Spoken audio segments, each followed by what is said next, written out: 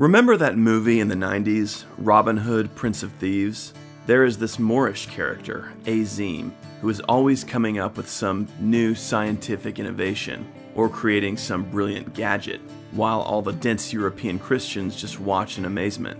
This is a reflection of a totally ahistorical but popular idea that European Christians during the Crusades were less advanced in their culture, civilization, hygiene, and technological achievements than the Muslims.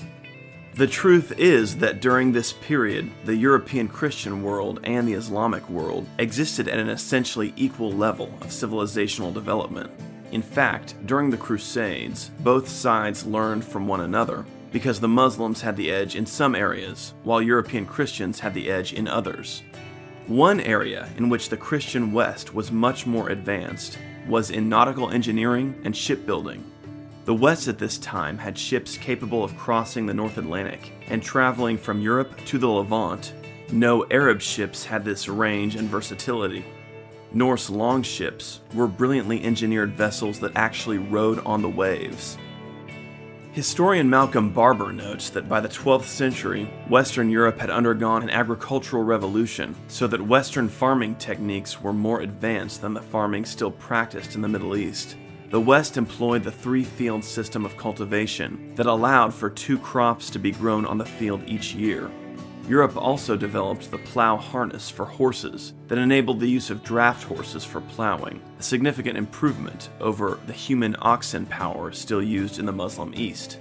In addition, Western Europeans developed the horseshoe, which greatly improved equine traction, making horses into more effective draft animals and mounts for knights.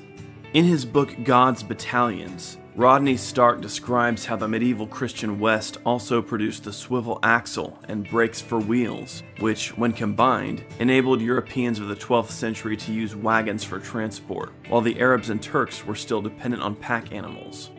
The Crusaders brought these innovations with them to the lands they conquered in Syria and Palestine, where agriculture was greatly improved because of them. Ibn Jubayr, a Muslim chronicler who traveled to the Crusader kingdom in 1183, wrote that the Muslim farmers living under Crusader rule appeared to be more prosperous and content than the Muslims living under Turkish or Arab governments.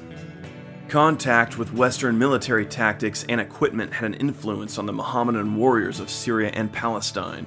H.A.R. Gibb points out that various features of Western armor, such as visors and vambraces, were adopted by the Muslims. The light, short lances of the Mohammedans at first put them at a disadvantage in combat with the Crusaders. To overcome this, the Muslims began binding 2 lance shafts together, but eventually they simply adopted the heavy Frankish lance. Gibb also points out that prior to the arrival of the Crusaders, fortifications and siege operations were fairly simple in Syria. The Crusaders introduced more elaborate castle-building technology, which allowed them to hold territory effectively, despite their numerical disadvantage to the Mohammedans. The notion, too, that hygiene was poor in the West is also inaccurate.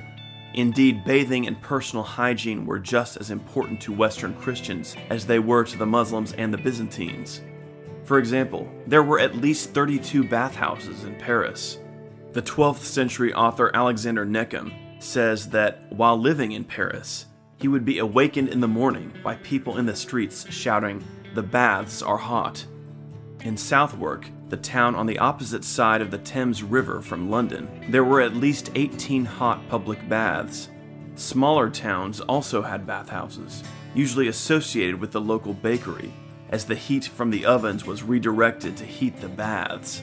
To learn more about hygiene and bathing in the medieval Latin West, see the link in the info box of this video to an article on medievalists.net. The High Middle Ages was a period of rapid development and achievement for the Latin European West. The idea that the Latin West was somehow more backward and barbaric than the Byzantine and Islamic East during this era is simply unfounded. From the magnificent architecture of the Gothic cathedral, to the innovations of Western shipbuilding and navigation, to the impressive strides made in Latin military technology, it's clear that the European Christian West was a civilization in ascent.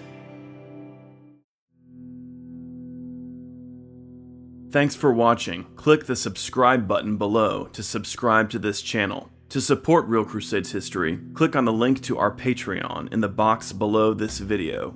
Also, you will find a link to my novel, Why Does the Heathen Rage? A tale of the Crusades set during the reign of King Baldwin II of Jerusalem.